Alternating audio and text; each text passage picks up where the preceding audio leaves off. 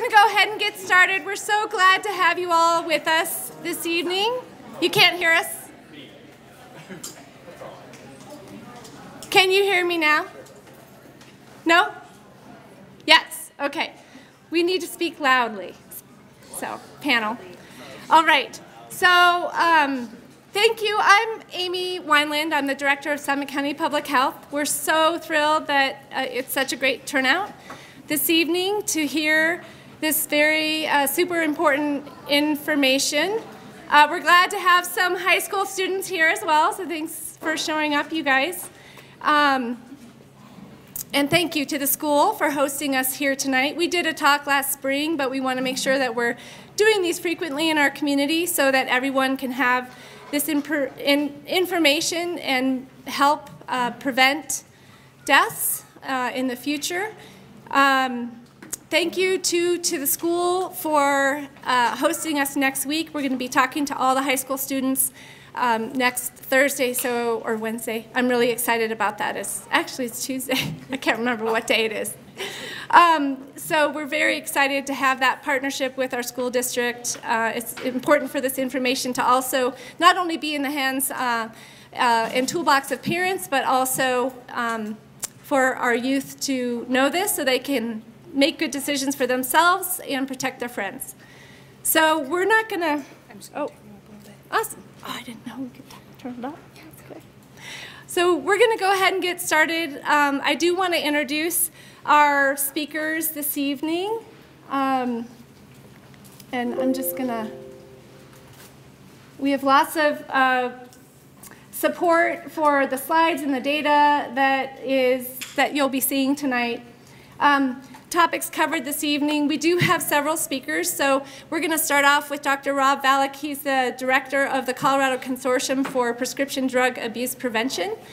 And then we're going to watch a short video about fentanyl. Then we're going to have Matt Riviere. He's here to share his story about his two sons and the loss due to accidental poisoning from fentanyl-laced pills. Then we're going to talk a little bit more about some data and what parents can do. And then we're going to hear from Maggie Saldine. Actually, we're going to hear from the sheriff next, I think, about what's happening in our community. And then Maggie Saldine's going to talk from Rocky Mountain Harm Reduction Center. You're all going to be trained tonight on how to administer naloxone, which is an antidote to opioid overdoses and can save lives. And then we'll hear from Laura Landrum, who's here from Building Hope, to talk about resources here locally. So let's go ahead and get started, and I'll turn it over to Rob.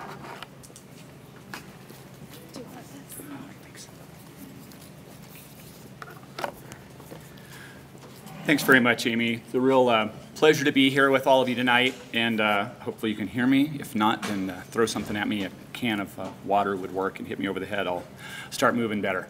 Again, my name is Rob Valek. I'm from a statewide organization called the Colorado Consortium for Prescription Drug Abuse Prevention. We are a statewide task force to try to help develop collaborative responses to this opioid and fentanyl crisis. And I travel all over the state. I've been to all 64 counties in our state 3 times in the last 8 years, talking with folks and doing these kinds of events.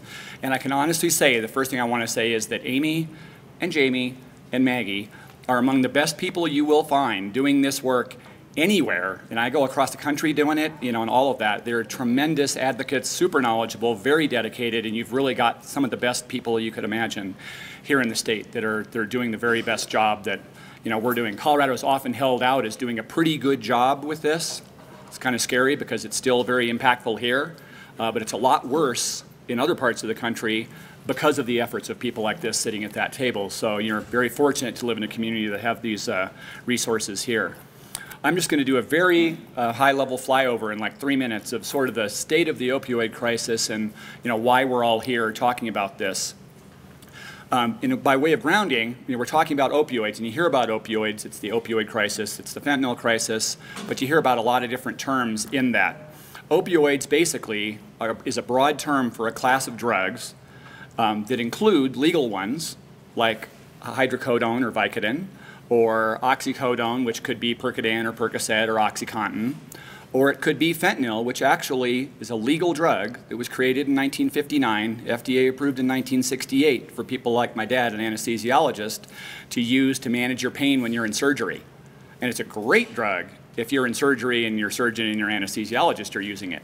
It's not a great drug if it's not in that setting.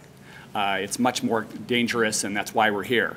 But all of those are legal opioids. Then there's illegal ones, like heroin, which used to be legal, was manufactured in 1898 by the good folks at Bayer, aspirin and all that, and heroin, invented both of them.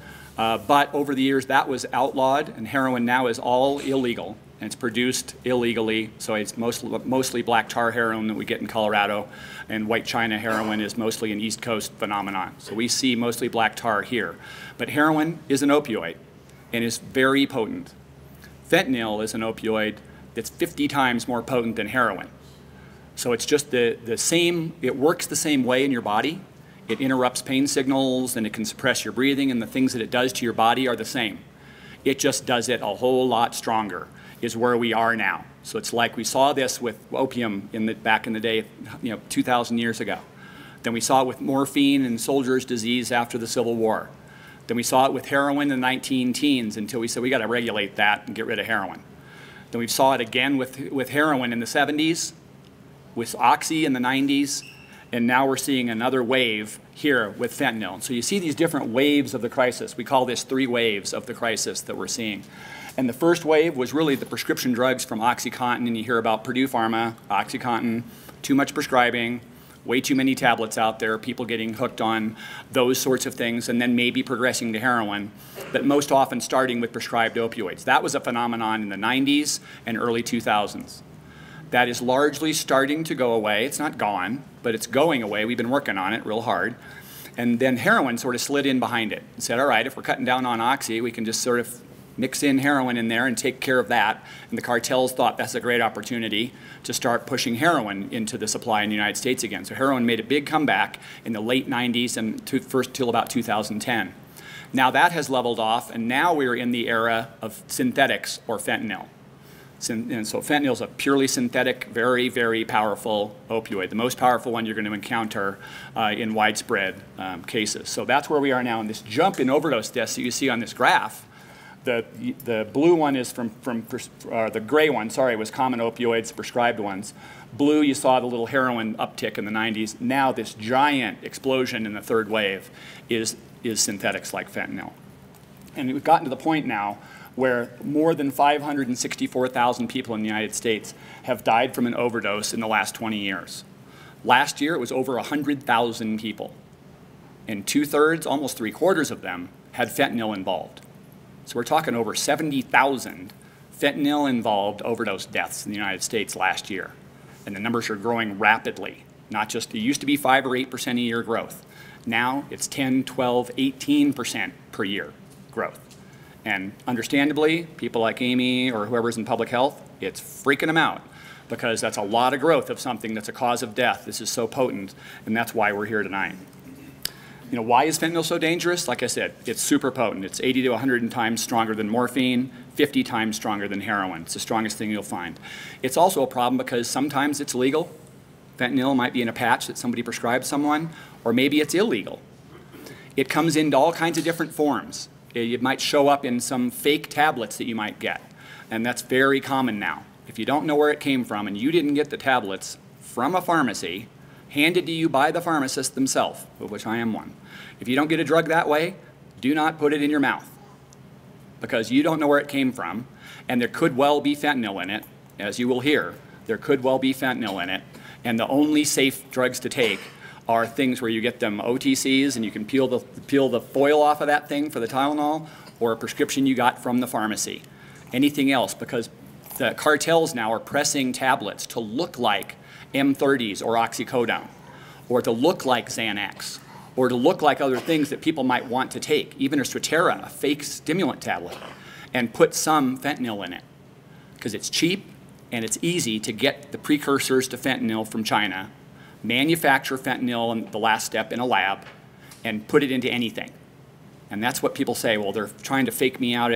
Just put a little bit of fentanyl is the cheapest thing to do. So I don't have to get oxycodone for you. I don't have to grow poppies and make heroin.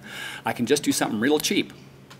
Order stuff from China, bake it in a lab, put it into fake tablets, and ship it into the United States. And that's what you get in these tablets. And it's really, really rather scary because you don't know what's in any one tablet. I say it's like a chocolate chip cookie. You could have a cookie with no chocolate chips in it if somebody's really crude in making them. Or you might have one cookie that has 20 chips in it. Because it's really crude, the people making the tablets. And that one with the 20 chips will kill you. And you don't know from looking at the tablet which one is the cookie with the 20 chips or which one is the cookie with no chips. So it's really, really scary, and that's why I always tell people, boy, if you didn't get it from a pharmacy, don't take it. I wouldn't. So it's really important. And so just the tiniest amount of fentanyl will kill you. And it's this, even scarier, as I was talking with one of our panelists before, this isn't the strongest thing that's out there. There are things even stronger than fentanyl called nitazines. You've heard isonitazine. There's a whole class of drugs that are stronger than that. And there's sufentanil and carfentanil, these analogs of fentanyl that have been synthesized that are even stronger. So all of this, the stakes are just getting higher and higher for anything that, again, isn't from a legal supply that you need to be taking under prescription from a doctor and you got it from a pharmacy. It's like a Russian roulette game where the odds are just getting worse and worse and worse every few years. It's like adding another bullet to the chamber. And you wouldn't want to play Russian roulette with one bullet. But now do you want to play it with 2 or 3 now in the chamber? And the nitazines is like 5 out of 6.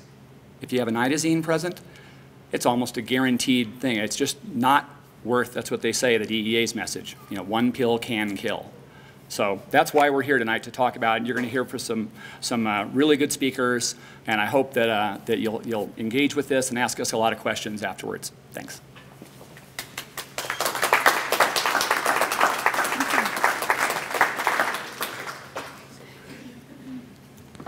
Thank you, Rob. So I'm going to just have to toggle here out of this presentation before we watch this video, which is what we'll do next.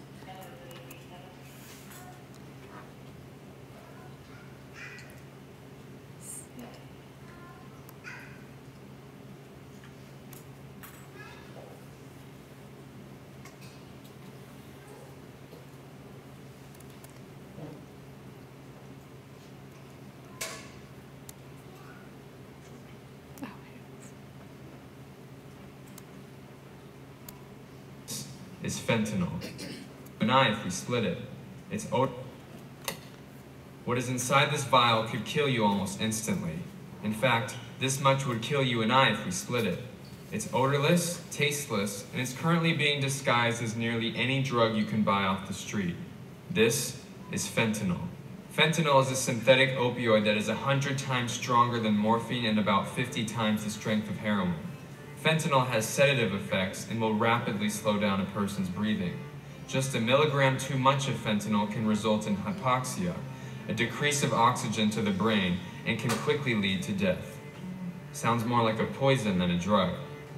If you were to ingest fentanyl and live, your body would begin having withdrawals within a few hours. Fentanyl is one of the most addictive substances known to man.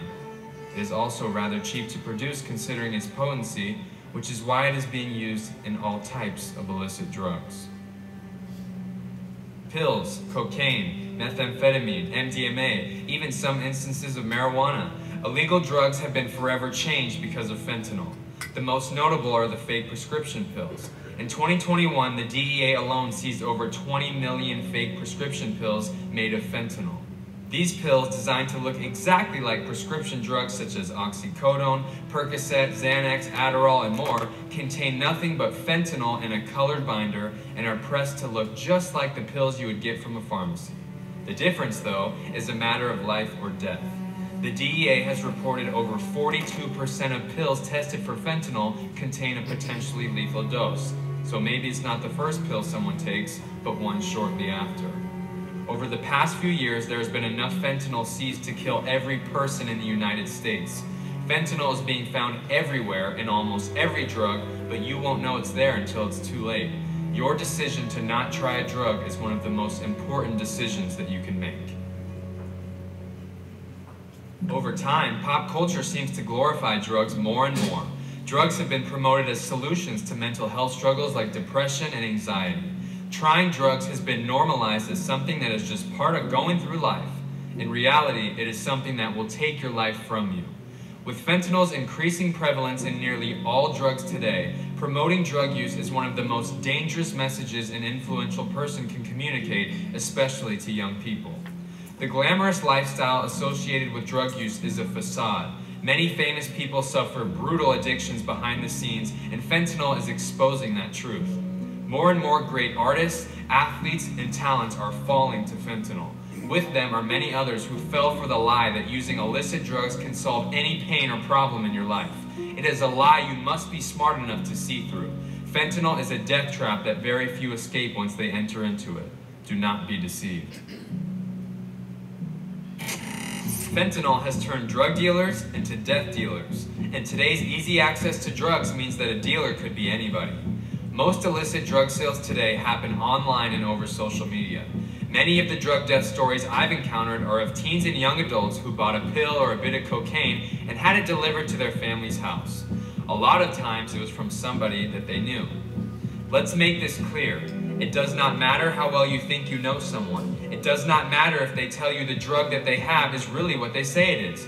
You both do not know if fentanyl is in that drug until it is too late. Just because you've seen a friend try a drug, or even if you've tried something before, does not mean it's going to be safe. These drugs are not coming from a pharmacy or a lab with quality control. These drugs are being blended together by random people who do not care about you and bagged up for a quick profit. What seems like a safe dose could contain enough fentanyl to kill multiple people simply because of how carelessly these drugs are made. Again, you won't know until it's too late.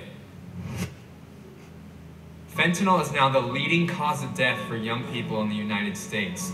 Some are looking for relief, some for a good time. Many are just curious and make a stupid mistake. Had they known fentanyl was in the drugs they took, they never would have done it. But they can't take that choice back now. You, though, have a choice to make for your life. You may struggle sometimes and feel like you need help. You may get curious or tempted to try a drug. Remember that feelings are temporary, but some decisions can last forever. You always have the opportunity to choose something greater, something that will give you life and not death. I encourage you today to realize how precious your life is, and that one choice is all it takes to throw it away. Please do not do it. Remember that you have a purpose. You have gifts and passions that are unique to you. You were made to have a future. You can live an amazing life without ever touching a drug. Just keep going after the things you know are right, things that are good for you. You'll be an example for your friends, and you can encourage them too. If you're a young person and learned something from this video today, I want you to share it with your friends because this information is saving lives right now. You could be the friend that saves someone's life by keeping them from making a big mistake. Please share it. If you're a parent or guardian and you want to learn more about how you can educate and protect your children from fentanyl poisoning, then I need you to head over to naturalhigh.org/fentanyl right now and sign up with your email to receive the free fentanyl toolkit. Natural High will keep you updated with information and resources you can share with your children. My name is Dominic Tierno. My natural highs are faith and filmmaking. Thank you for watching.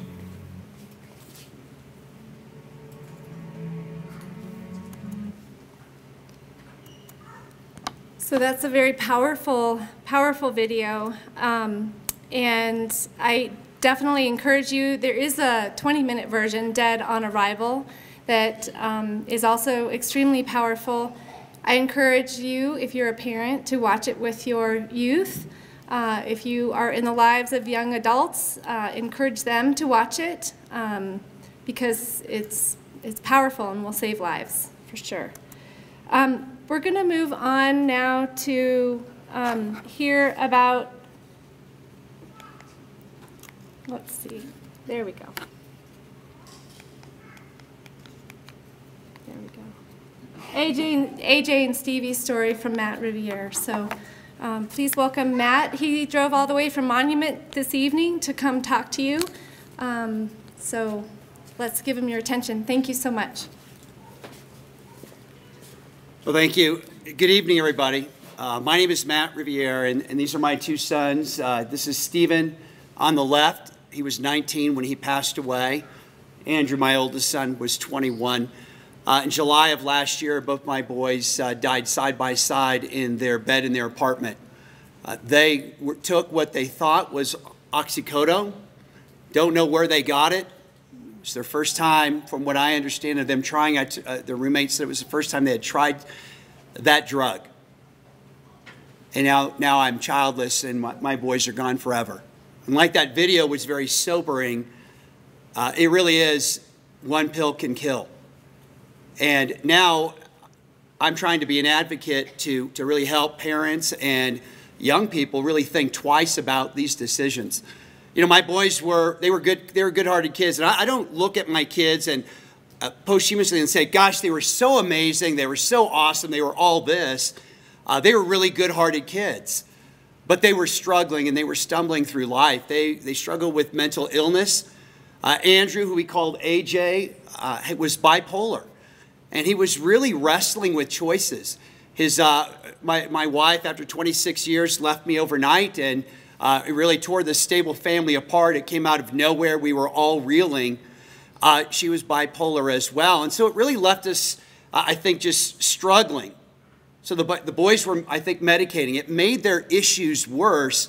How does this family who's involved in youth ministry, doing sports and Cub Scouts and wrestling, what happened? And I can only imagine what was going through their heads. But I know that they were medicating. My boys' journey started, like some of you, doing vape. That was their first entry into something, was vape. And we had hard rules in the house. We do not vape in this house. That is not acceptable. But it went from that to flavored vape to nicotine, and then it turned to pot, right? Vaping pot, and that was an absolute no way. But for my boys, they just progressed. It's not everybody's story, but that was their story.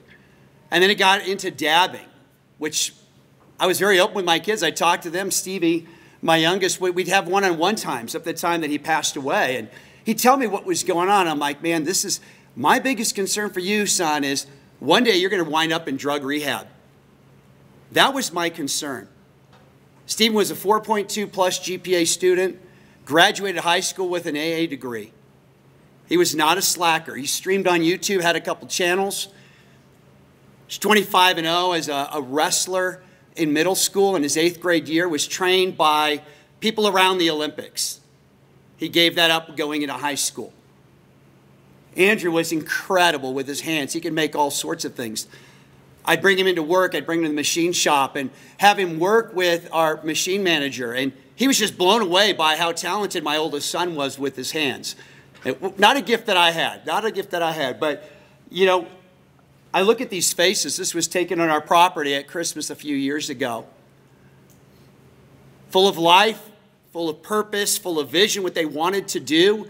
But they're still trying to figure it out. COVID certainly didn't help. My youngest took a gap year from school because he didn't want to be online. So he just started working. And they worked together in the city of Monument. It's so important, parents, and I can't stress this enough, and I don't know what's going to be said following me, but you have got to have courageous conversations with your kids. And it is super uncomfortable, and it's super awkward, but you've got to have them. Because a few minutes of awkwardness is going to be better than a lifetime of regret. And if it's not your child that turns out like my kids, the reality is, and you heard the statistics from Dr. Rob, it's going to be somebody you know. It's that bad. You saw that hockey stick statistic. It just is jumping up. And here in Colorado, it's awful how bad we're seeing things doubling each year. And so I really want to encourage you. I can't stress it more. You've got to have these conversations. You've got to educate yourself on what was being shared. Not that you bombard your kids with all these statistics, but you need to understand the crisis that we're in. You've got to be the smartest person in the room because, let me tell you, your kids are brilliant. I mean, my son would always say, Dad, you got to see this on YouTube. And let me grab my glasses. He's always shoving his phone in my face. They know a lot. They're incredibly techie. They know more than you, really. But in this case, you've got to know more than them. You've got to get educated. I knew nothing about fentanyl. At 2 a.m., my wife banged on my door to tell me my kids were dead. That's when I found out what fentanyl was. When the coroner called me and said, "Do you know what fentanyl is?" I thought, "Oh, isn't that what killed Michael Jackson?" They're like, "No, that was something else." Fentanyl is what killed Prince.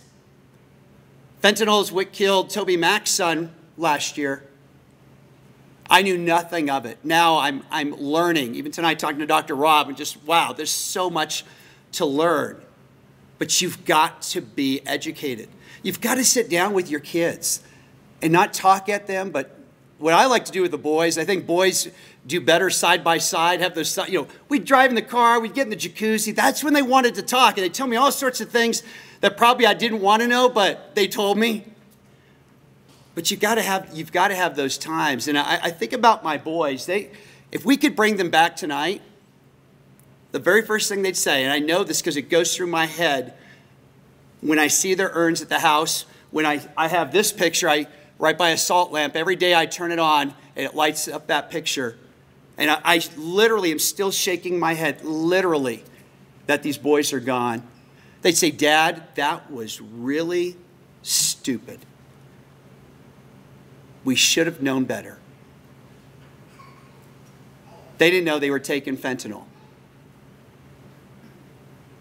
But they got caught in this terrible trap that you heard about from Dr. Rob and from this video. I speak out. It's certainly painful. Tomorrow will be rough because it's usually the next day that I really feel the effects of coming up and processing, sharing my boy's story with folks like you. But we want to save lives. That's what this is all about. And I appreciate you guys coming tonight. And you high school students, I know I was in your seat one time. For us, it was pot and alcohol. The odds are really high. You woke up from that stuff if you didn't go out and do something stupid like drunk driving, even though I did stupid stuff like that. You don't wake up from this stuff. This is going to kill you. And that is not just a scare tactic. It really is reality. You are not invincible. Although you might feel that you're invincible, you're not. My boys felt they were invincible. And they're not. And now I don't have my sons anymore. You saw that bottle that was shown in the video. Just to understand, I carry a sugar packet with me in my bag. Now, the reason I carry this is because this is a good visual aid. If this was pure fentanyl, all of you would be dead in this room, plus about another 1,425 people. This would enough to kill 1,500 people. That is how potent fentanyl is.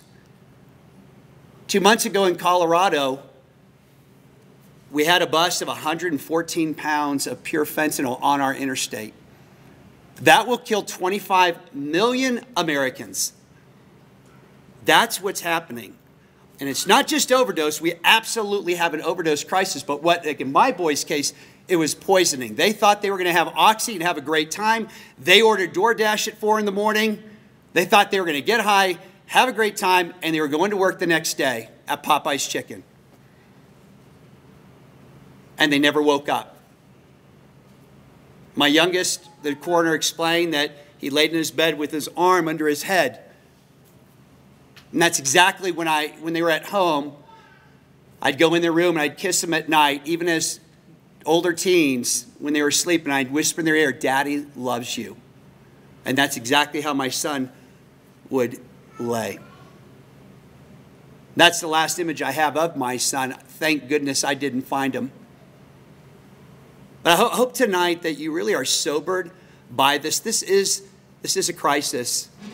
And it really can happen to you. It is not the drug addicts when I was a kid growing up, that it was the guy shooting up in a dark alley. I mean, we're getting this on Snapchat. They're coming to your bedroom window. They're dropping off the drugs. It's like that. It's like DoorDash for drugs. That's how easy these are. And you cannot trust, like Dr. Rob says, anybody.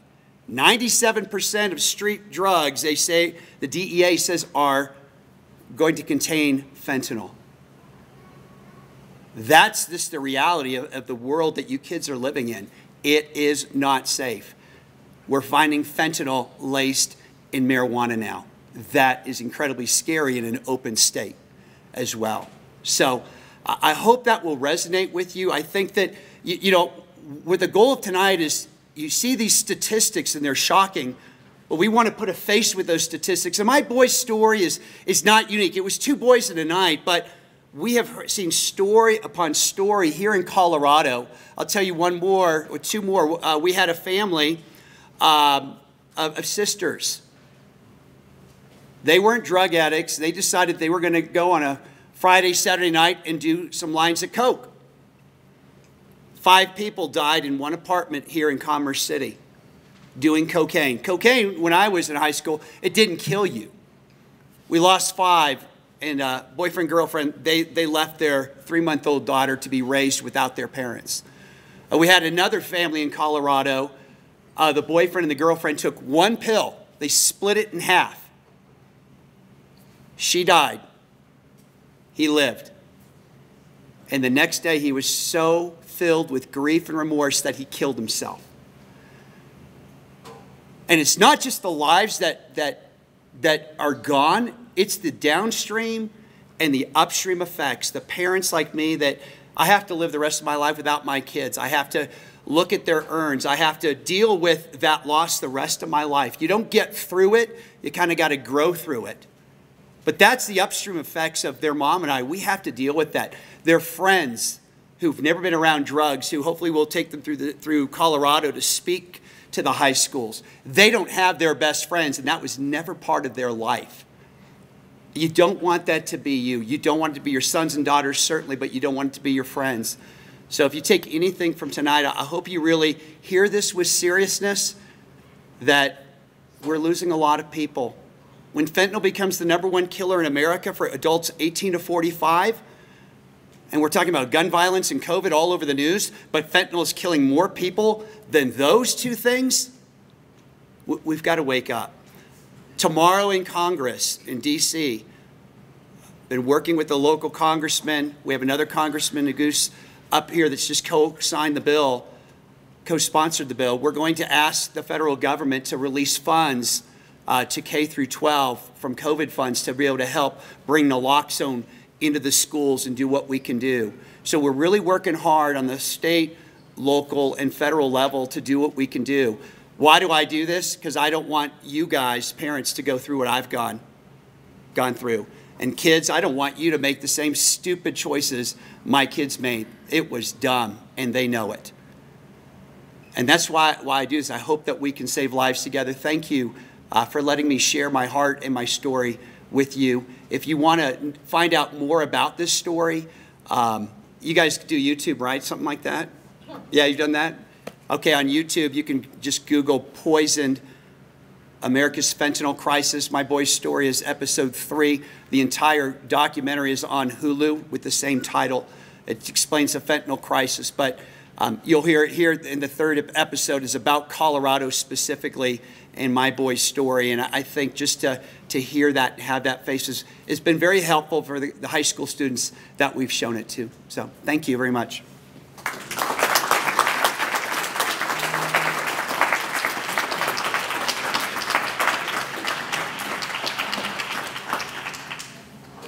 Thank you, Matt, so much for sharing AJ and Stevie's story with us here tonight. It's really important that we understand when we look at more statistics that with every overdose statistic, there are friends, family members, and neighbors who are grieving a loss, and we can't forget that. So thank you so much for sharing this evening. I have no doubt that it will save lives so that others don't have to share pain that you have right now. Thank you for that. So I know that Rob talked a lot about the national data, but we're going to look a little bit at the Colorado data right now, and Matt spoke to this too.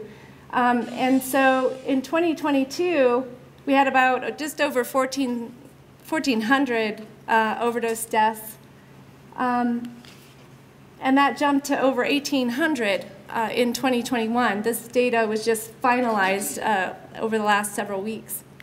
But you can see the stark increase in just 2 years of those overdoses that involved fentanyl. It's alarming. This is just another way to look at that yellow line and bar graph shows there were 10 times as many overdoses involving fentanyl in 2020 as in 2016. When we look at other drugs that cause overdoses, they've increased and decreased over the years, but overall they've maintained at a certain level, but not fentanyl. Those involving just fentanyl have increased. It's that hockey stick that we saw with the national data. And those that involve fentanyl and another drug, those are the top 2 killers right now as far as drug overdoses go in our state. Matt touched on this too, that the #1 killer for people ages 18 to 85 is fentanyl. That's more than car accidents, suicides, COVID, and cancer.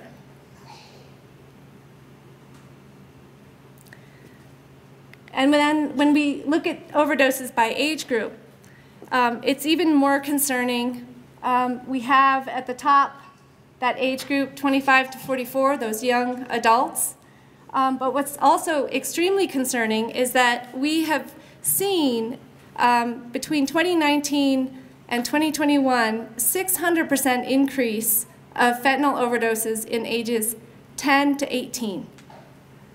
600% in 2 years.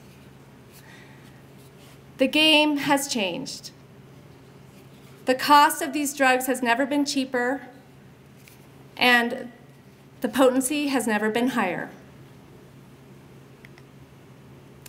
This is some visuals of what we're talking about. So the lethal dose of fentanyl here compared to the tip of a pencil, and lower here compared to a penny. It's the equivalent of 10 to 15 grains of salt is a deadly dose. So you can see why it's very easy to put in any pills. It's just mixed in buckets and barrels in people's basements. You don't need a growing season for opium. You don't need a growing season like heroin. It's easy to produce year-round. It's cheap. A textbook size of fentanyl is about $3 to $5 million worth. So it's easy to mail to people.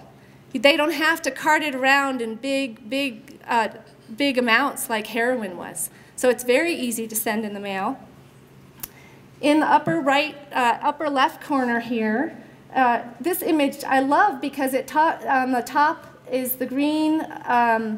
Green represents what the real pill looks like. The red is the fake pill. Can you tell them apart? So the first one on the left is the Oxycontin, and the fake pills down below. This is the one we hear, or we're hearing a lot about early on during this wave, but now we're starting to hear more about it being in Xanax and Adderall. So Xanax and Adderall are used pretty frequently among youth for ADHD, for anxiety, treating anxiety. And we're seeing a lot and hearing a lot of stories in high schools across the nation, even here in our state, and at colleges of people who are sharing their medications, or they're looking for these medications because they might have some anxiety. Maybe from an exam coming up that they think this might help them concentrate, perform better on a test. The Globe family from Steamboat lost their daughter to a Xanax pill. She had been dropped off at CU Boulder, was pretty anxious about the start of her senior year. She thought that and heard that Xanax might help her anxiety so that she can kind of focus and get into school. Straight A student involved in skiing, graduated with honors from Steamboat High. She decided to go ahead and try Xanax. She bought a pill from her neighbor who was also another CU student. She didn't wake up the next day. That pill cost $5. It's accessible, it's cheap. So it's really important to only take pills that are prescribed to you from a healthcare provider and given to you from a legitimate pharmacy. One of the new things that drug cartels are doing, an emerging trend, is that they're putting it into colors. So it looks like candy to entice young adults and youth to try it, get addicted, keep coming back for more. It's called rainbow fentanyl. It's not unlike what we saw with vaping and the flavors that they're putting in vaping to get young people hooked. So fentanyl in your youth, Matt touched on this, and Rob too. You know, it's not that people are getting drugs from the street. There are some that are happening, but more and more we're seeing it that people are able to order this online. Snapchat is one of the most used because of its anonymity and the immediate loss of data. It doesn't allow third-party monitoring. And what kids can do is just put in a certain number or a certain pattern of an emoji, and that means they're ordering something. So if your kid has social media and is on social media, you need to talk to them about this. They're seeing it. They understand that this teen drug culture exists. Kids aren't intentionally looking for fentanyl. They're getting it unknowingly. And they're dying. So what can parents do? Matt touched on this a lot. There are toolkits, lots of resources available. We will have 3 QR codes that will help give you some resources, but talking to your youth is critical. This is not a one and done, the drug talk, like the sex talk. It's something that has to happen over time at lots of different ages. You need to start young. You need to understand your influence as a parent. And learn as much as you can. So it's great that you're here tonight, and please share with your friends, your family members, aunts, uncles, grandparents, and choose a good time and place. I'm a parent of 2 adolescents, and I know they're rarely ready to talk when I want to talk. So it's really important to identify those open door and window opportunities to just keep talking about these things. Using open-ended questions are critical. You know, have you heard about fentanyl? How did you hear about it? Where did you hear about it? What do you think about that? You can also ask them more direct questions. Are you seeing pills at school? Have you been offered a pill? If you haven't, what would you say if you were? What if you saw a friend taking a pill? Just to be able to gauge their knowledge and understanding so that you can help empower them with these difficult conversations and scenarios that they might be exposed to. Establishing eye contact is extremely important. Use active listening without judgment. Talking about their future plans. Understanding that one decision could blow that out of the water. Offer empathy and support. Be honest and have an open dialogue. We talked about that. Make sure they know the legal consequences of using drugs. Learn about and carry naloxone, which you're going to do here tonight. And it's really important to make sure that that you're encouraging them to have a healthy relationship with their healthcare provider and to seek out help from behavioral health resources if they're feeling like they have anxiety, depression, having a hard time with friends at school. Make sure that you're letting them know about the resources that are available. So this is a QR code, the first of 3, that will take you to a lot of resources. We are seeing this happening at schools across the state. Last spring there was a girl at high school in El Paso County that died at her desk. This quote is from the communication officer from that school district. You may be thinking to yourself, my child isn't caught up in the drug culture, or my child wouldn't even know where to get something like that. Does your child have a cell phone? Is your child on social media? is the answer? If the answer is yes, they likely do know about the teen drug culture and do have easy access. Much like the vaping epidemic that we experienced in 2018 and 2019, parents are often the last to know. Don't be the last to know. Be the first to have that conversation. And with that, I'm going to bring up the Sheriff Fitzsimons to talk about what we're seeing here in our community. Thanks. No, I don't need that. Maggie. Hey, good evening, everybody. My name is Jamie Fitzsimons, and I am your sheriff. You know, I sit here and I listen to Matt. You know, Matt and I met down at this last legislative session down at the Capitol in Denver working on this fentanyl bill. And Matt and these families that he talked about, I get emotional talking about it. All testified at this bill.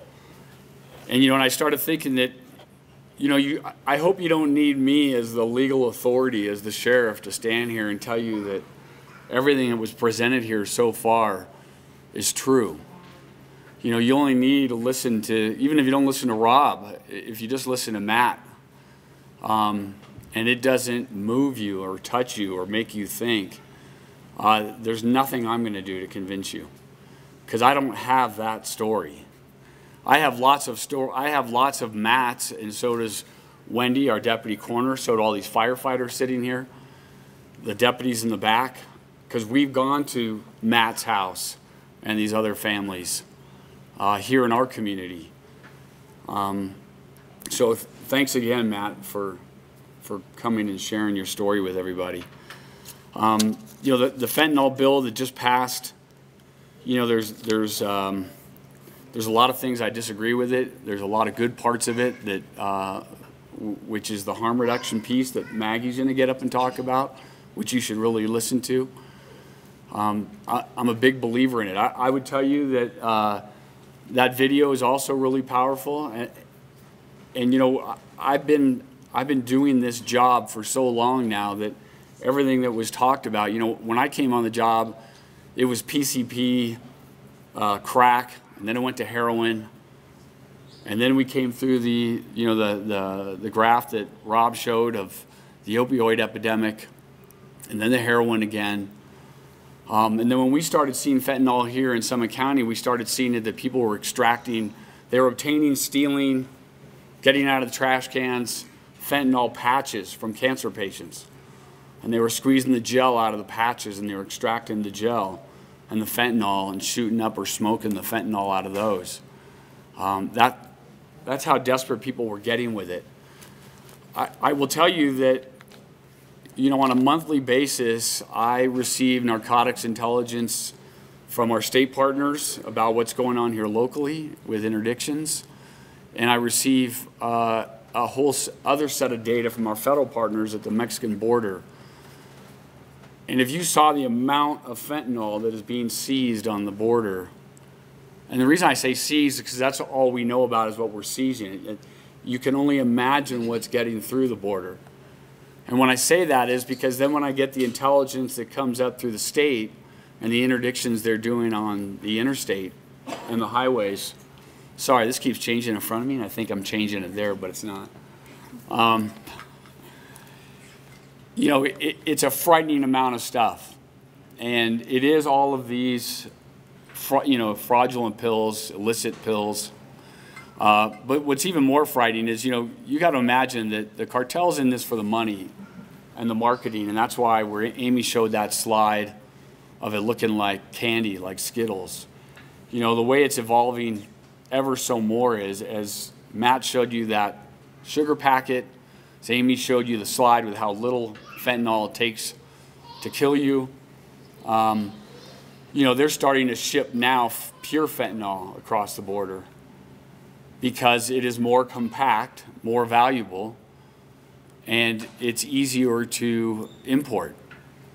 It's less bulky, right? Instead of having to make all these pills down south of the border and try to get them up through different methods, they're just sending the pure fentanyl up, and they're setting up print, you know, pill print operations up here, where they're pressing those pills here. and distributing it. So I mean it's everywhere. You know, through the opioid epidemic on the graph that Rob showed, you know, here in Summit County, Amy and I partnered a long time ago with a task force up here where we started the medication drop boxes to try to get people to get the opioids out of the house. You know, we're doing a drug take back in the back there. When naloxone came along, you know, all law enforcement and all EMS in Summit County carried naloxone. You know, this fentanyl bill is going to allow for other harm reduction measures that I'm sure Maggie will touch on, but, you know, I was a huge driver of those harm reduction measures. You know, and I would tell you that a lot of people in law enforcement have their foot in one side of the line or the other, right? It's either enforcement, interdiction, or it's harm reduction. I would tell you I'm a big believer in both. I believe that we have to have these harm reduction measures. We've got to be able to help people to stop dying and help people that do want to get sober or do want to stop doing this. You know, I'm a big believer that we need to apply the same principles and the same commitment to substance use that we did with mental health. Look what we've done with mental health in this community. It's amazing what we've done as a community. There's no reason why we can't do this with substance use and harm reduction. You know, and I talk about the interdiction piece too, you know, and that I'm a big believer in that because as the sheriff, right, I can't stand by and watch this amount of dope come through the county. So what I monitor up until now is the dope that is seized on all 4 entry points of the county. Just outside the county borders, because we don't know about the inside because nobody's working it. So before the end of the year here, we're going to implement at the sheriff's office, we're going to bring back in an interdiction narcotics dog. And we're going to start doing interdiction here inside the county and try to intercept some of this phenomenal amount of dope that's polluting our county.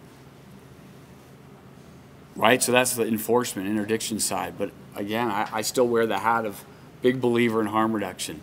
We've got to approach it from both sides. But I'm telling you that if you need to hear from me, this is no joke. What Rob has said, what Matt has said, what Amy has said, what Maggie's going to share with you, it's no joke. People are dying. You know, Wendy Kippel's here, our deputy coroner. She can tell you how many overdose deaths we respond to. We're all committed to doing this. We're all, you know, I give away Narcan. I've been giving away Narcan at the sheriff's office ever since we've started deploying it around public safety. But I mean, we'll give it to anybody. We give it to every inmate that leaves the jail. You know, when we talk about harm reduction and working on substance use, we do it in the jail as well. We offer a medication-assisted treatment program. We offer EMDR, eye movement. Desensitization and reprocessing. I love that. Say that a little louder. Eye movement, desensitization, and reprocessing. For, it's a type of therapy. For trauma and substance use. And now we're also doing AccuDetox, where they're trying to now rebrand as AccuWellness because they're finding that it's applicable to so many issues. So I'm trying on all ends, and I'm asking you to join all of us and you guys in school. It's no joke. Any of these pills, it really is, as Rob said, playing Russian roulette. It really, really is. And I hope you listen to Maggie because she just might save your life, what she's about to talk about. So thank you for listening.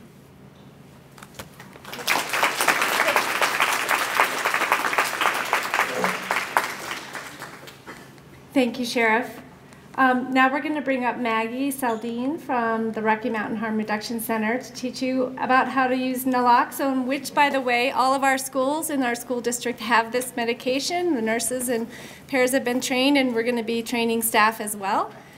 So that's exciting. And just for local data, last year, I forgot to mention that 5 out of 6 overdoses that occurred last year in Summit County were fentanyl related. So it is here. We are seeing these deaths as well.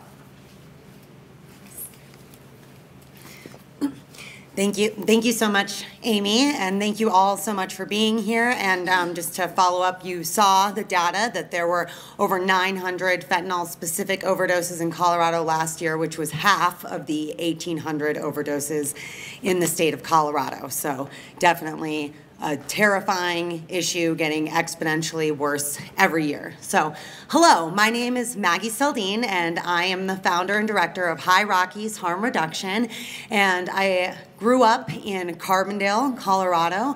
I'm a person in active and sustained recovery, and I lost my mother to a heroin overdose when I was 15 years old. So it is a huge honor and privilege to be here with y'all today. I have continued to lose countless friends to overdoses from opioids, from stimulants, to people who try to quit drinking alcohol cold turkey and die. There are a lot of drug-related deaths out there in our communities and a lot of work that we can do, but I'm here to talk to you about one of the greatest tools and resources that we have at our disposal.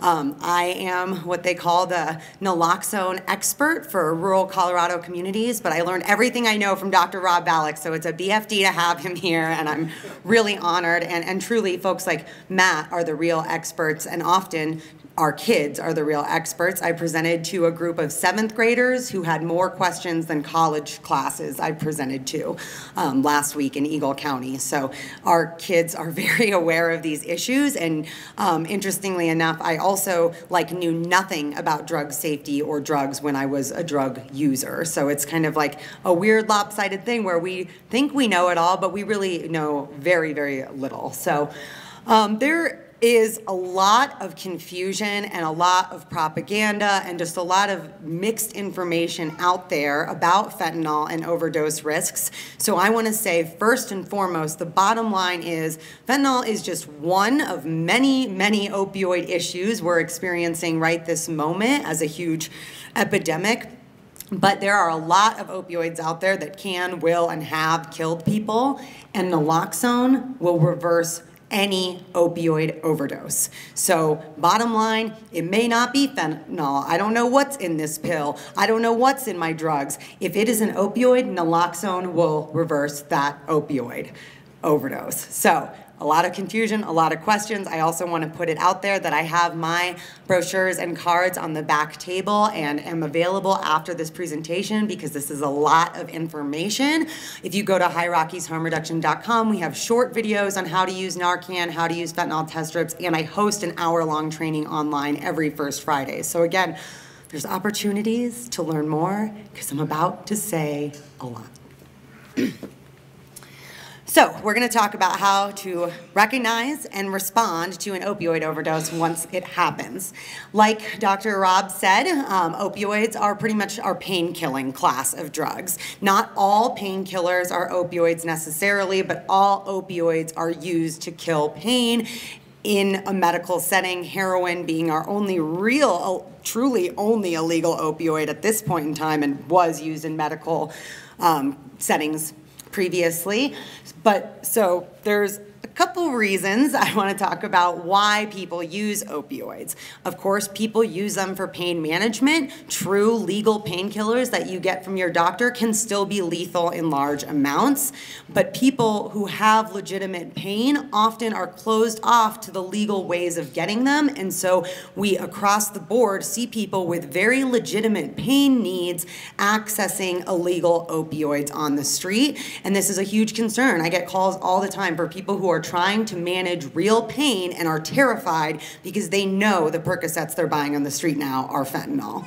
There are a variety of effects that opioids cause. In addition to the pain killing, they're known for causing kind of a euphoric high, just a sense of well-being. And so for this reason, people who have psychiatric illnesses or a family history of psychiatric illness are very susceptible to opioid addiction. The physical human body will develop a physical dependence to these drugs within about 5 to 14 days of using them as a doctor prescribes. Now, when we become physically dependent, that means that when we stop using the drug, we're going to start getting sick. And so it's a vicious cycle of most of the time people start with a legal prescription.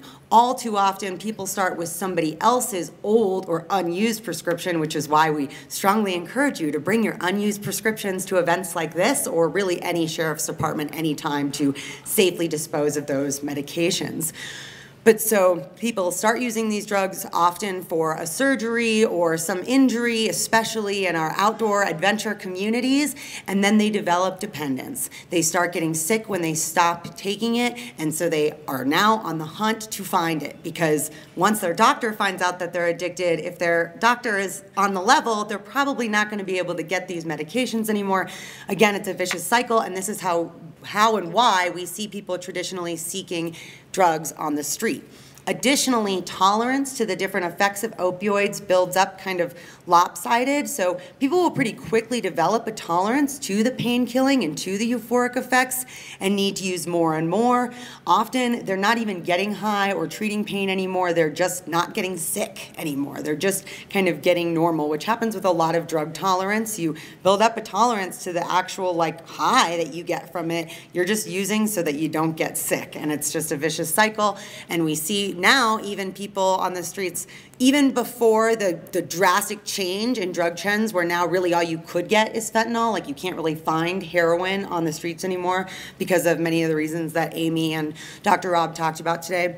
But even before that, we saw people kind of moving towards those fentanyl patches and seeking just stronger and stronger opioids to meet that addiction. Now, before I go to this, because I've got some new slides, so this is an awesome slide, but I just wanted to say that the tolerance to the lethal effects of opioids, such as respiratory depression, that I'll talk about in slides to come, may never go away, or you may never really fully build up a tolerance to that respiratory depression, which is what will ultimately kill you. So you're using more and more to try to get high, to try to stay well, but you're putting yourself at increased risk for overdose. Now, part of why it is so super important that we carry naloxone everywhere and have it rapidly accessible is because there's a very short window of time that somebody can survive an opioid overdose or any medical event with no oxygen getting to their brain. And so we want to respond and get oxygen going back to the brain with the naloxone as soon as possible. As you can see, within 30 minutes to 90 minutes with a standard heroin opioid overdose, you're gonna go from that respiratory depression, meaning you've stopped breathing, all the way to cardiac arrest, where your heart has stopped and all organ function has ceased. With fentanyl, we have a lot less time to get oxygen back to the brain. It literally does kill faster. Fentanyl crosses the blood-brain barrier faster, and we have literal minutes to respond in the event of an overdose and restore oxygen. So I'm gonna try really hard to start saying naloxone instead of Narcan, because now we have a variety of nasal sprays which are available for free tonight as well. We have our standard Narcan nasal spray, which we saw developed around 2015, 2016, and just mass produced and put out there since then because it is so easy for the general public to use. At my company, High Rockies Harm Reduction, and other harm reduction programs in Denver and Grand Junction, we do still carry the traditional intramuscular formula of naloxone, which was actually developed in the 1960s. And now, because specifically of the strength of fentanyl and the speed at which fentanyl kills, they have developed an 8 milligram naloxone nasal spray, so twice as strong as the traditional Narcan, and it can work a little faster and last a little longer in response to fentanyl. This is still pretty new, so I haven't seen a lot of anecdotal evidence, but this is really if we're worried about fentanyl. So if it's somebody who's concerned about contamination in cocaine or pills, we'd like you to carry Kloxxado. Naloxone is the generic name for this drug developed in the 1960s. Everything else, Narcan, Kloxxado, is all brand names. So we, myself, and the folks at the consortium are trying to stick to naloxone to normalize that, because everyone's gotten really used to Narcan, but now we have some other cool nasal sprays too. So what happens in an opioid overdose? So our brains, okay, a couple things I almost forgot that as a person in recovery, And listening to Matt sharing his story, I really wanted to make sure I remember to say my belief as someone who works with people in active addiction is that the majority of substance misuse is because of undiagnosed and untreated mental illness. And so if we could diagnose bipolarity or ADHD or autism early on, before kids start having problems in school, when we start seeing these red flags. I was first suspended for violence in kindergarten. I was expelled from high school my freshman year.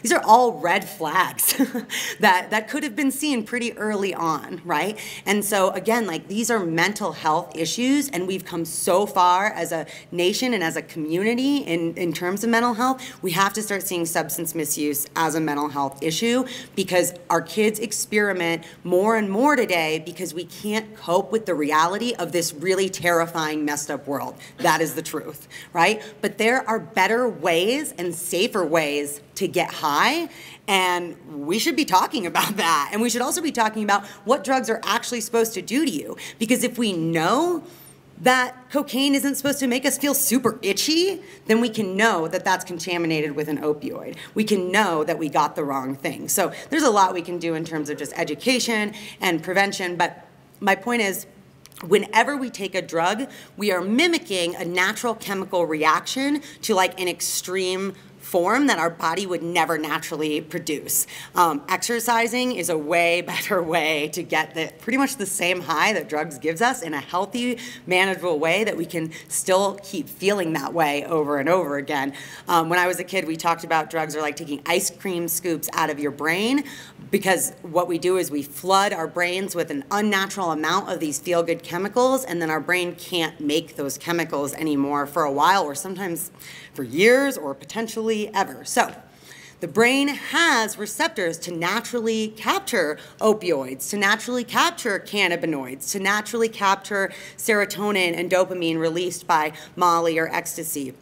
So what's happening in an opioid overdose is those chemicals that naturally exist to capture opioids are all full, and there's still more opioid floating around in the system, meaning we've put way more than our body could ever possibly conceive to create of this drug into our system. And what opioids do, they're a fascinating drug because they are, in our country, scheduled as one of the most dangerous, addictive, terrible, most insidious drugs sometimes, but they actually do no damage long-term to the organs of our body the way that drugs like alcohol or stimulants like methamphetamine do. They really just destroy our brains and how our brains work, and mess up our rational decisioning, and they slow everything else down. So people who commonly abuse opioids generally have no interest in sex, they have a decreased libido, they generally are constipated and have a hard time going to the bathroom. And so when you have an opioid overdose, it's like everything's slowing down, slowing down, slowing down until it stops. So when all of those receptors to capture opioids are full and there's still opioids in the brain, everything slows down until our breathing stops and we have respiratory depression, which will ultimately lead to everything else shutting down, cardiac arrest, and death. Now, what naloxone does is it is an opioid antagonist. These brain receptors have a higher affinity for this drug. It's able to come in, kick out, those opioids, and bind and block the opioid receptors for a limited time. So it literally reverses the opioid overdose. It kicks the drug out of the brain receptors and blocks those receptors. So some factors that increase your risk of overdose: any period of sobriety for somebody who is a regular or known opioid user, particularly people leaving the jail setting, are about 128 times, and that's old data, more likely to overdose in the 2 weeks leaving jail than the general public. That includes somebody leaving rehab or somebody who just chooses to be sober for whatever reason and then they relapse. They tend to use the same amount that they could before, and they're Tolerance, again, is a wonky thing. Tolerance both goes up and down pretty quickly with a lot of drugs. So people lose that tolerance, they use the same amount, and they overdose. That's what happened to my mom. She went to rehab to avoid getting prosecuted for being a drug dealer, and when she used for the first time after rehab, she overdosed and died. So again, as much as we can do preventative education, compassionate care, we've seen that the punitive methods just really aren't working for our people. Obviously, injection drug use, and whenever we're putting something directly into our vein, it is going to get into our system, and it's harder to get out, especially if we were to eat a pill. You could, in theory, pump a stomach, but with fentanyl, that kind of like does not help us at all. But regardless, we like to try to move people away from IV drug use as much as possible, because even smoking a drug can potentially reduce the risk of overdose.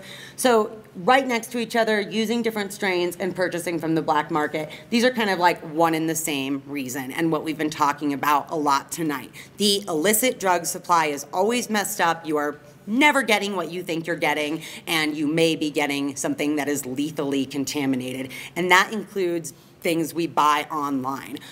I had somebody bring some pills recently that were ordered from a company online in a blister pack, looked totally legit, tested positive for fentanyl.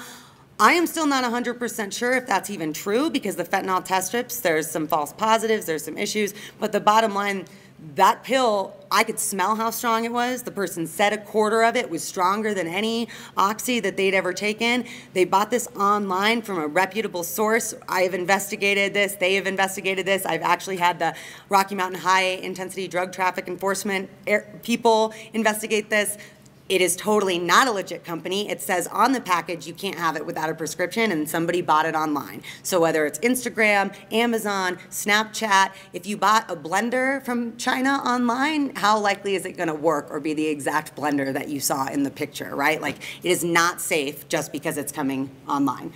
I talked a little bit about, any history of psychiatric issues can present risks for overdose and just risk for addiction. The same with any physical health conditions. Anytime we have any health history, it can complicate issues, and having those psychiatric illnesses just really increases our risk for addiction with opioids. And really, most overdoses do have multiple drugs in the system.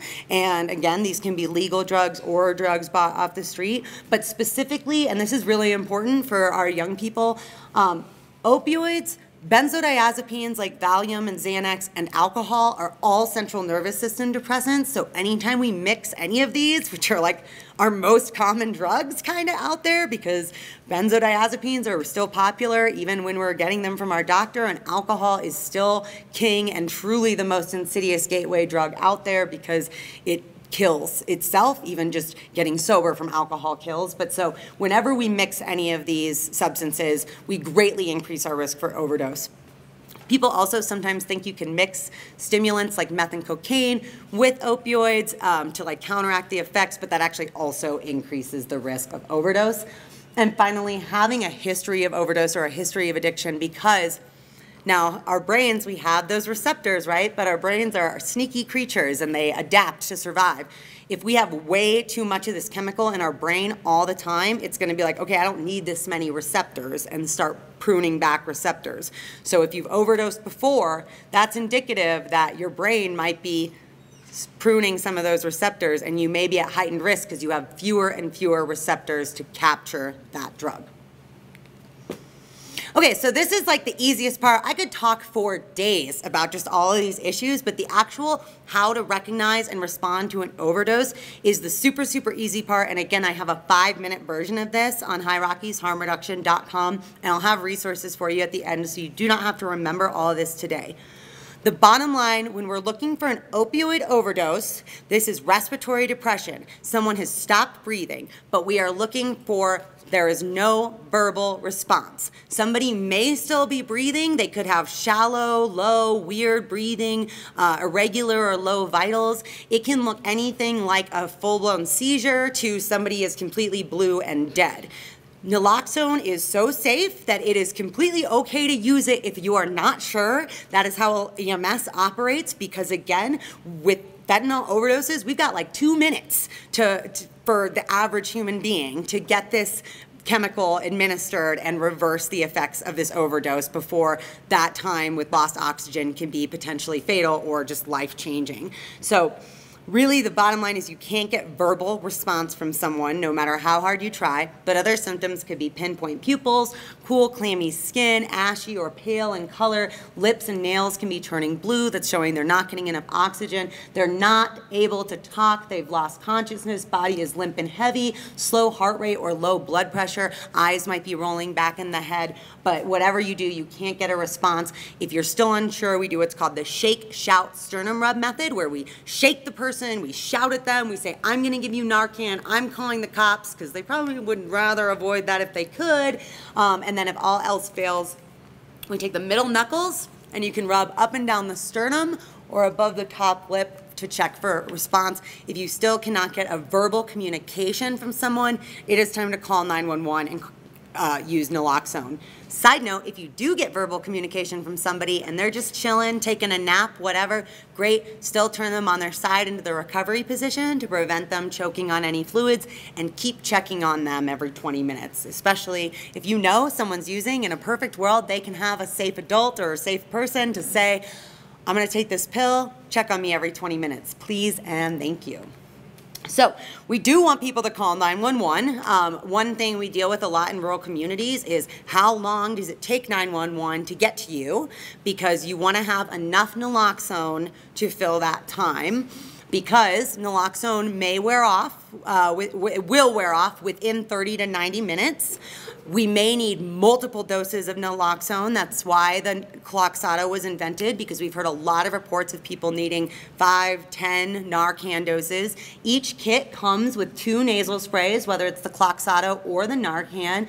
Each box has all of the instructions on the outside.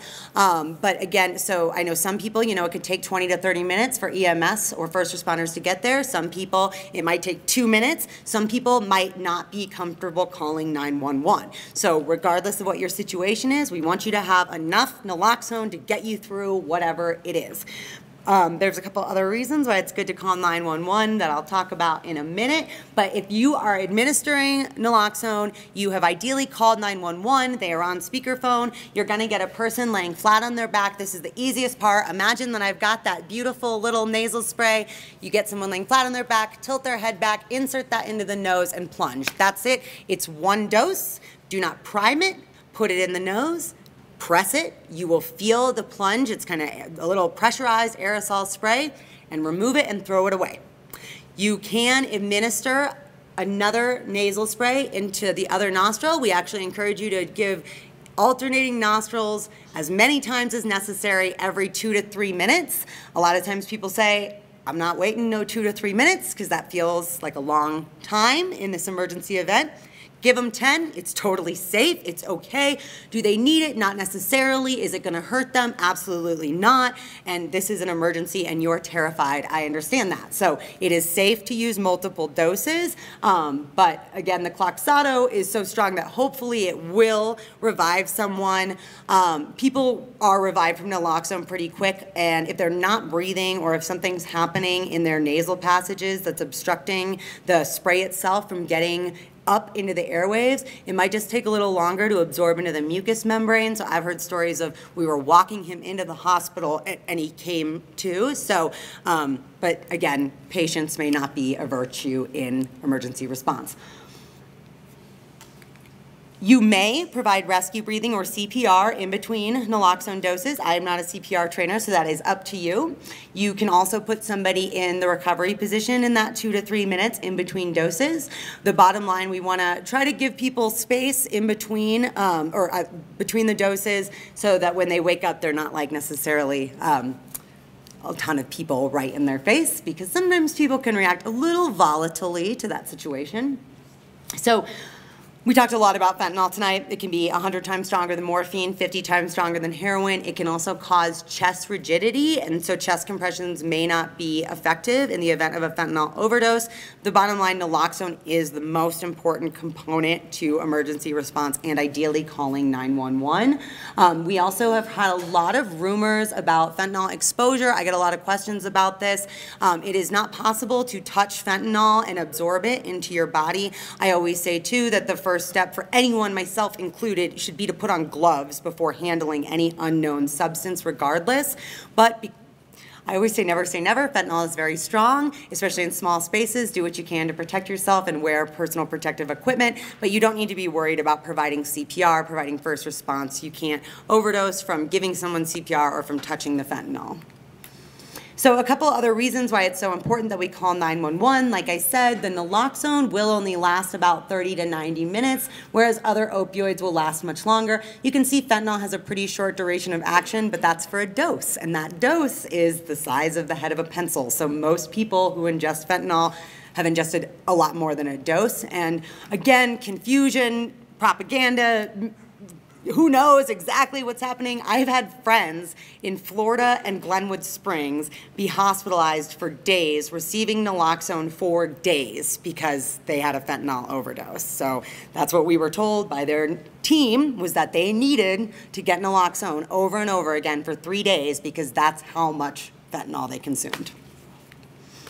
Another reason why it's important to call 911 and get somebody emergency medical care after an overdose is because, or after receiving naloxone, is because somebody who is opioid dependent will go into withdrawal. This can be really nasty. It can be like the worst flu you've ever had, and people will be pretty uncomfortable. Again, people like why somebody may wake up throwing swings. They also were just dead. They are disoriented. They may be very sick. So we want to give people their space, let them know that they were revived with naloxone, and ideally transport them to medical care. Additionally, we do just want to monitor people. So I fully get that not everybody wants to call 911 for these issues, but that's why, and I'll talk about this too, we have laws that exist to protect you, to protect youth, minors, anyone, to get help and to call 911 in the event of an overdose.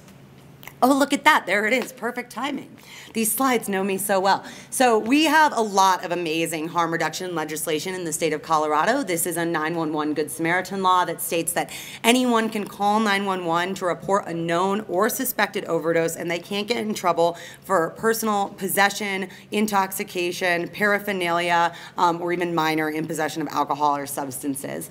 I have some emails in my inbox about how the Fentanyl Accountability Act will affect this law, but it's also very community by community, and we are extremely lucky to have Sheriff Fitzsimons in this community because we have a hero and an activist as our sheriff, and not every sheriff's department has that, because we really just want to get people help. We want people to survive rather than necessarily creating a whole mess of problems for them. So every situation is different. If you are out in Denver, it could look very different than if you're in Summit County or even out in Grand Junction. It's just going to look different all over the place, but we do have these laws set up to protect you. The stipulations are that, you know, you have to call 911 to report the overdose.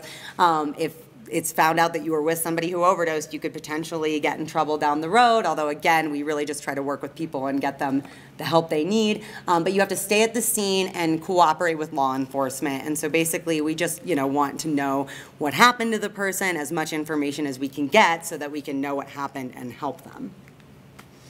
A couple other great laws that we have. So we do have insurance coverage for naloxone.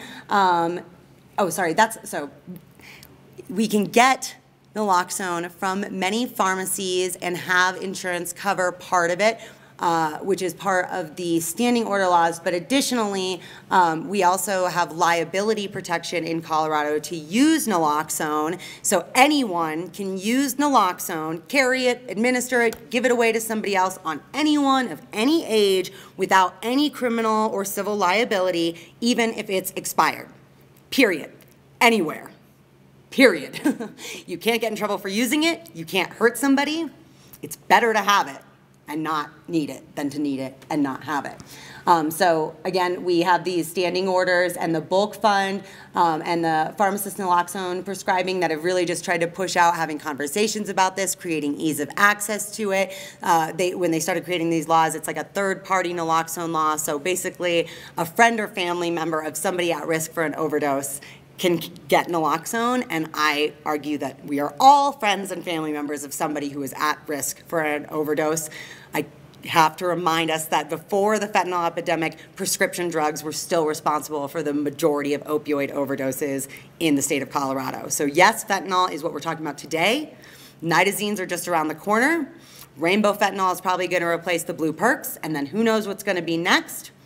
But prescription opioids are still lethal. Real Xanax is still lethal in large amounts. We still need to be taking things exactly as they're prescribed to avoid potential risks.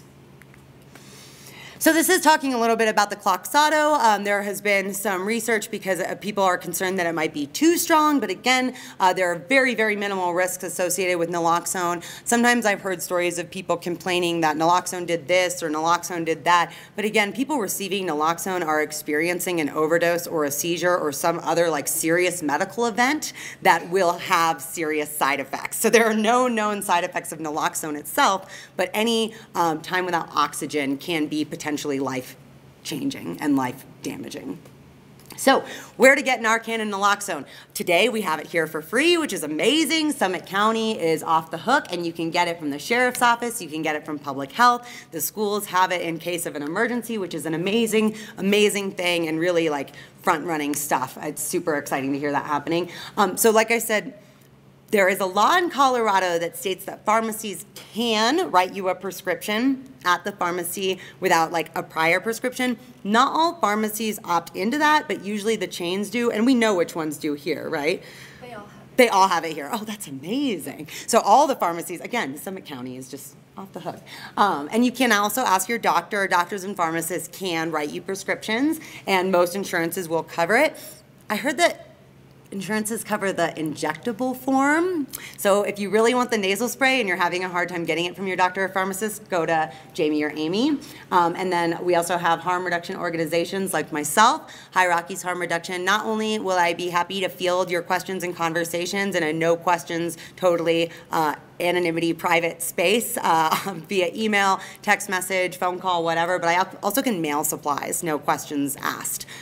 So if you, for whatever reason, don't feel like going into the sheriff's office, we can mail supplies too. And we also have the Colorado Bulk Fund, so organizations and really even individuals can apply to access free naloxone from the state. So I get free naloxone from the state, I pass it on to you, but if you need more than 12, I would love to hook you up with the 2 Google Doc links that will allow you to access the Bulk Fund for yourself. We were talking about this before we started. Truly, anyone is eligible to get free naloxone for the state, and I can help you through that process if you're interested. And they do it very case by case, so we encourage everyone to apply if interested. Opie Rescue, this is an amazing app. I strongly encourage people who are very passionate about these issues to download Opie Rescue because you can get everything you got today. You can recognize how what an overdose looks like, how to respond. You can report reversed overdoses, and you can also find local substance abuse resources. There's also the Bring Naloxone Home campaign. The Colorado Consortium for Prescription Drug soon-to-be misuse does a lot of amazing work and a lot of amazing campaigns. They also have the TakeMedSeriously.org, and again, your sheriff's department does drug takebacks all the time. I'll go back real quick just to say we've got some great in between me and Dr. Rob are Lindsay and Jessica, our amazing external strategists. So you've got lots of resources for more information about all these issues locally and statewide. So the most important things, naloxone will not work on other drug overdoses. It will only work on opioids, but that's why it's all the more relevant because fentanyl is an opioid and it's in everything. Nitazines are opioids and they're in everything. We've seen other drugs called pyros. Opioids are very insidious, and so if we don't know what's happening, it is safe to try naloxone because there could be opioid contamination. The one caveat with naloxone is that we like to keep it room temperature, but there have been a lot of studies with alternating heat. Again, there is an addition to that law that protects you from liability for using it, that even if it's expired, because even if it's been sitting in your car for 5 years and it's expired, it's still better than nothing to try, although I try not to leave it in my car in Rocky Mountain weather. We want to keep it at room temperature, but even if it's been frozen, there are instructions on each kit for how to thaw it out. So I was telling a lot of people what to do during Burning Man, where it was going to be 110 degrees. Better to put it in a cooler, better to store on the cool side than the excessive heat side.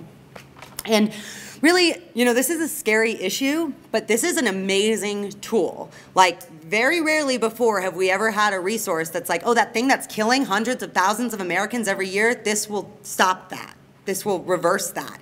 If we get to people in time, if we carry this with every AED and every first aid box and every nurse's office, we can prevent those. I firmly believe we can get our rural overdose data numbers to 0 because we have these tools, because we have these people, because we have these resources and these collaborations and these conversations. So people are nervous, but the number one thing is, like, you can do this. And studies have shown that just by sitting through this training, and actually you guys have gotten a lot more, I think, than I usually do, you're just as prepared as any medical professional to respond to an overdose. And you have a lot of tools and resources in your pocket, myself and everyone here today. So I'm gonna stop because, again, I could just keep going, but it's super honor and pleasure to be here with you guys today. Thank you so much.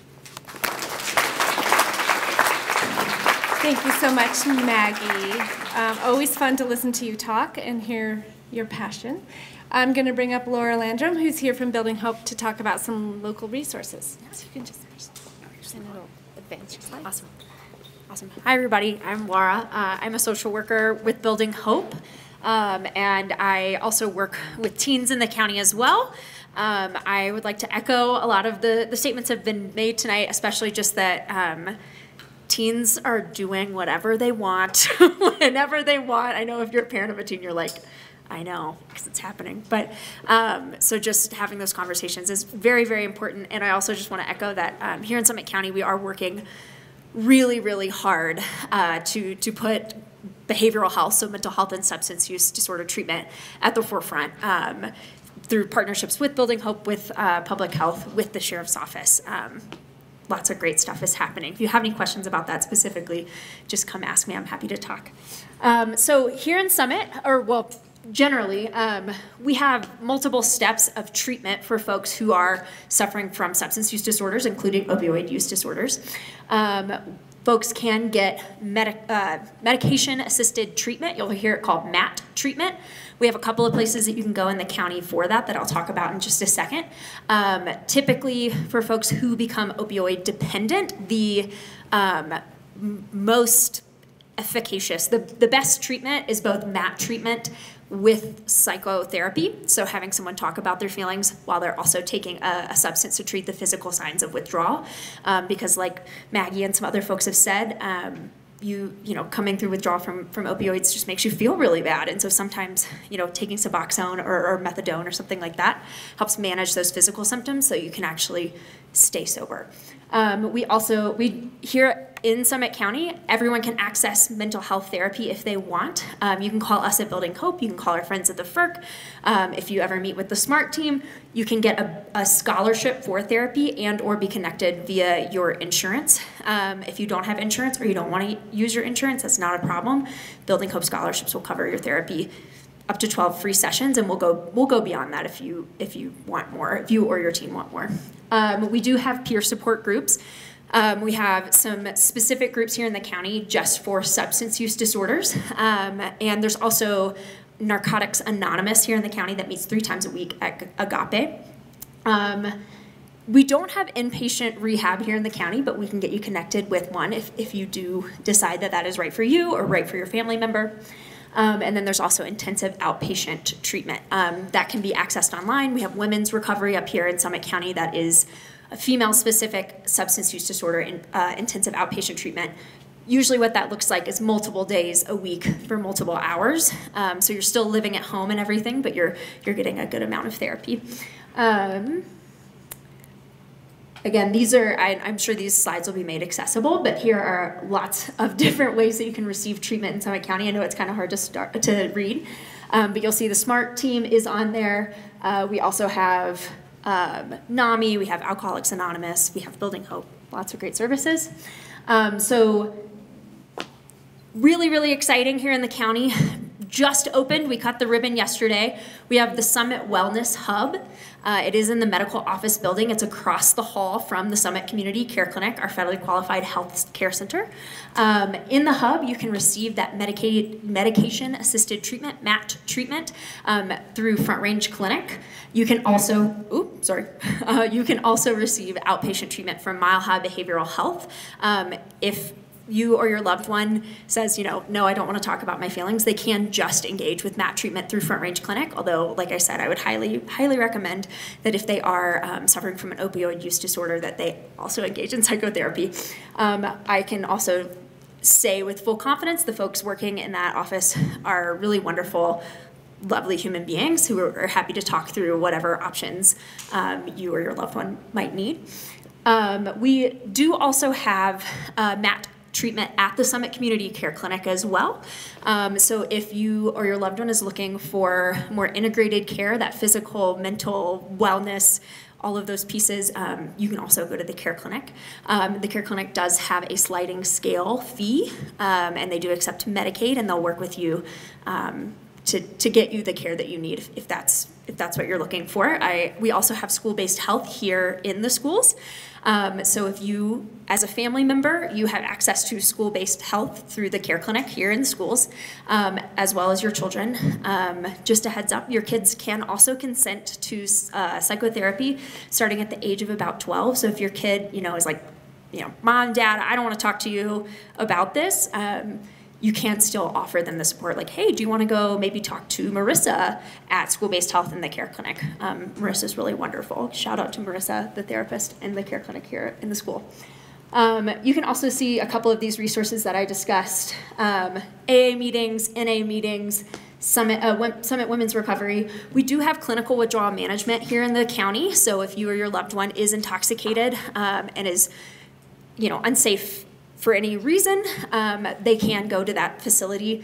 It's 24/7, it's fully staffed, and they can have a safe place to come down where they're, you know, still in the medical office building. If they need further health care, it's right there.